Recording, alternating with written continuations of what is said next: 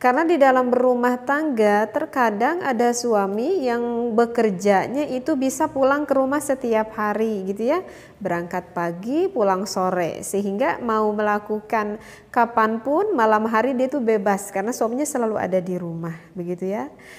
Tetapi kan terkadang ada yang suaminya itu bekerja di luar kota, misalkan yang pulang hanya 1 minggu sekali, yang 2 minggu sekali gitu kan, bahkan ada yang berapa bulan sekali gitu kan, sehingga kan kita tidak bisa menyamakan satu kondisi A dengan kondisi yang lainnya seperti itu. Jadi sebetulnya sih kalau menurut saya itu tergantung akan kesepakatan ya antara suami dan istri tersebut. Karena di dalam berumah tangga terkadang ada suami yang bekerjanya itu bisa pulang ke rumah setiap hari gitu ya. Berangkat pagi, pulang sore, sehingga mau melakukan kapanpun malam hari dia tuh bebas karena suaminya selalu ada di rumah begitu ya.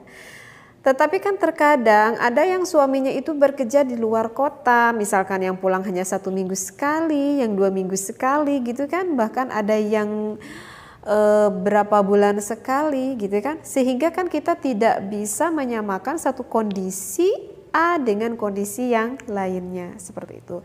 Jadi sebetulnya sih kalau menurut saya itu tergantung akan kesepakatan ya antara suami dan istri tersebut.